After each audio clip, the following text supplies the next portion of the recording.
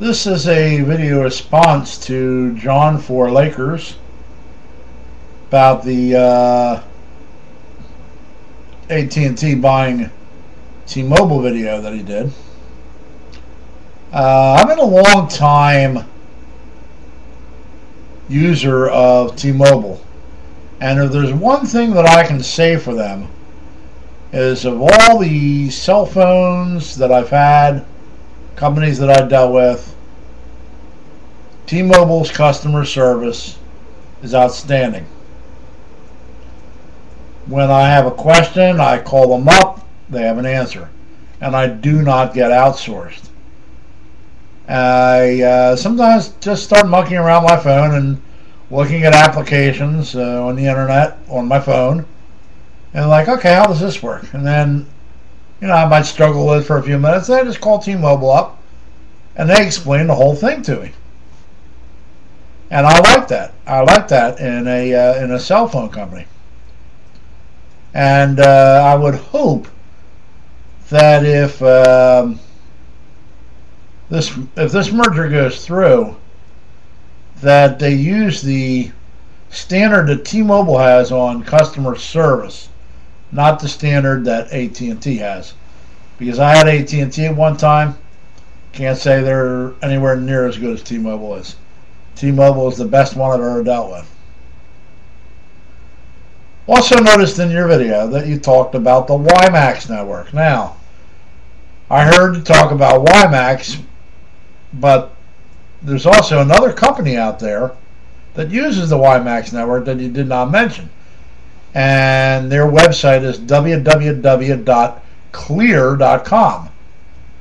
And they don't make cell phones, but they do give you the internet. And they give you the internet through a 4G connection off a WiMAX cell phone tower. I have one that's 1 mile, the direction I just pointed, from my apartment, and I get an outstanding signal in here. I get 5 out of 5 bars, which is the strongest you can get. And I have no trouble streaming. I have no trouble playing back videos. I can be recording this video and watching, let's say, an NHL hockey game on NHL.com at the same time, and there's no lag. And they use the WiMAX network. So I hope it doesn't interfere with that. I'm getting my Clearwire service for $27 a month.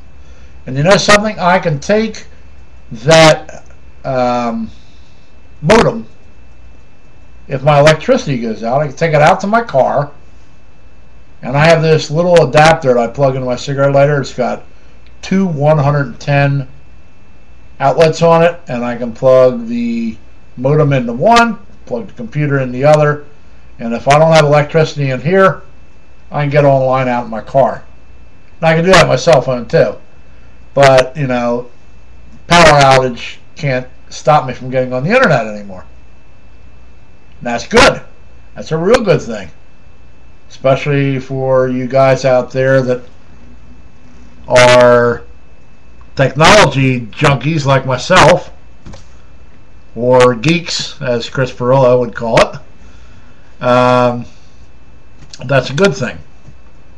So I just wanted to put my 2 cents in on that. I would hope that T-Mobile takes over the customer service for for AT&T, because that will mean a lot of happy customers on that end. Oh yeah, there is one other thing too. And these are competing forces. AT&T goes with the iPhone. Okay, T-Mobile uses Android. Now I have a iPod Touch, and my phone is T-Mobile, which is Android. I enjoy the luxury right now of having 2 different markets to get applications from. The iPod Touch, I can download these applications, which are not in the Android market. And Android, I can download these, which are not in Apple's market. And that's a good thing. And I would hope that it stays like that. Thank you for allowing me to bore you. And have a great day. Bye.